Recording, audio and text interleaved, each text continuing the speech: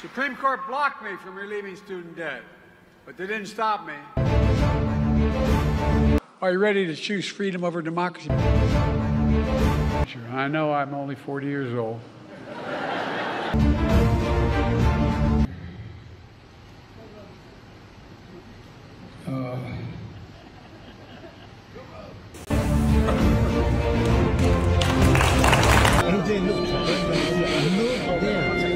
Don't tell Mommy what I told you.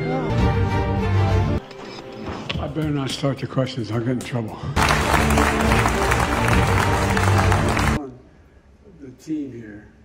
I know I don't look it, but I've been around a long time. No. Start reporting it the right way.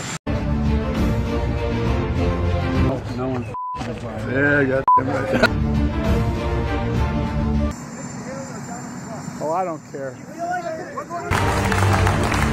I don't want to, well, maybe choose my words. And I was supposed to announce that there was another $1 billion loan guarantee. And I had gotten a commitment from Poroshenko and from Yatsenyuk that they would take action against the state prosecutor, and they didn't. So they said they were walking out to the press conference. I said, no, I'm not going to, or we're not going to give you the $1 billion. They said, you have no authority. You're not the president. The president said. I said, call him. I said, I'm telling you, you're not getting the $1 billion. I said, you're not getting the $1 billion. I'm going to be leaving here. And I think it was, 6 hours? I said, I'm leaving in 6 hours. If the prosecutor's not fired, you're not getting the money. Oh, son of a bitch.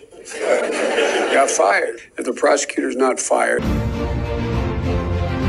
So, folks, look, I'm going on too long. I apologize.